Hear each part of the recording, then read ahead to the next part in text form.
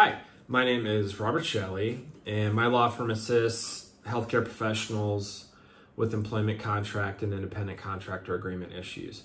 Today I'm going to talk about what is a letter of intent for a medical job. So you're getting a job in healthcare.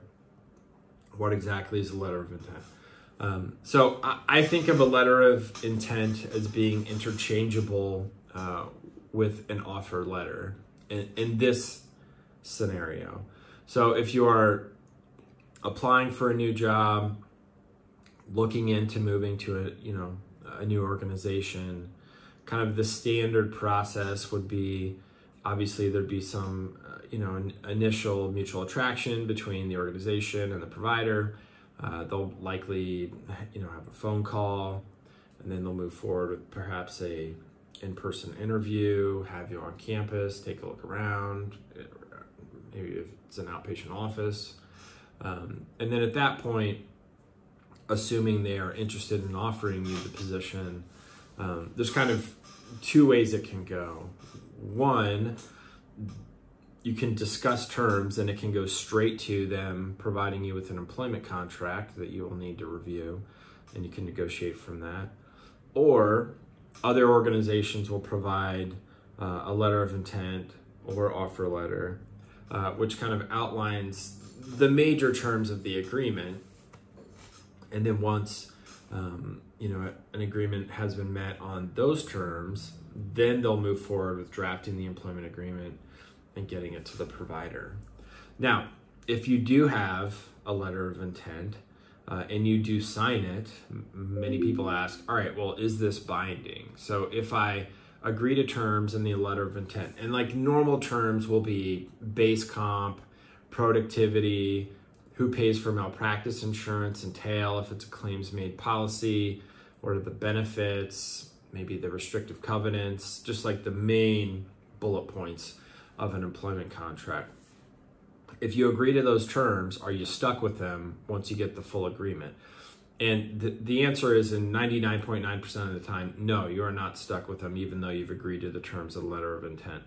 Unless the letter of intent states explicitly, this is a binding letter of intent and the terms of it cannot be renegotiated, you absolutely can come back to the employer and say, well, after reviewing the formal employment agreement, it's different than what you kind of led on for me to believe, and these are the changes that I need in order to feel comfortable signing it. Now, how the employer takes that is going to vary. If you're going to come back at them and say, I have read the full employment agreement, I am not going to agree to the terms that we've already agreed to in the letter of intent, many employers are just going to say, take a hike, right? Like, we're not going to do that. However, I can, from firsthand experience of doing this for 20 years, the letter of intent is great, and it does provide a good kind of guidepost as far as what you can expect.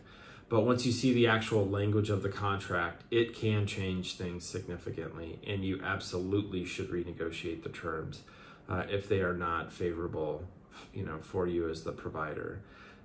I think the best way of approaching this with the employer is to say, look, I understand we reached an agreement on the main terms in the letter of intent.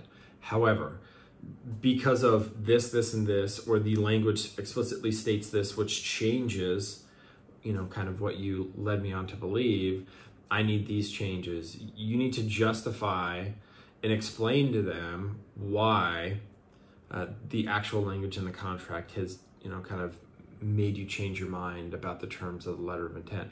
I think justifying and explaining, in a reasonable manner, why more changes are needed, will get a much better response from the employer than just saying, well, after reviewing the contract, I want $50,000 more, and that's it, without any explanation.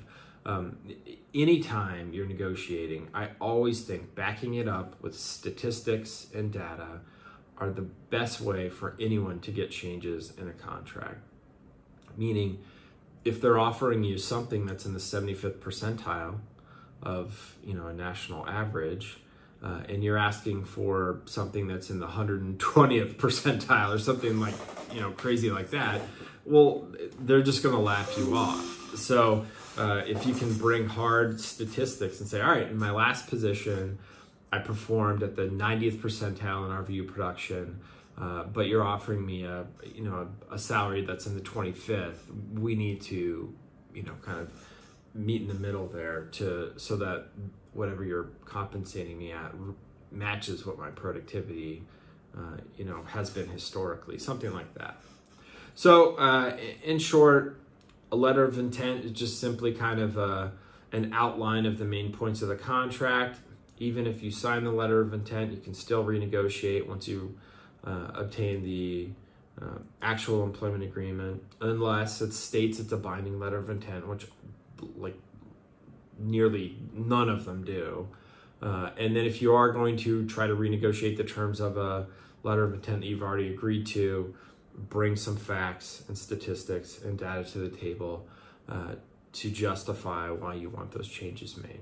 And you'll get a much better reaction from the employer. All right.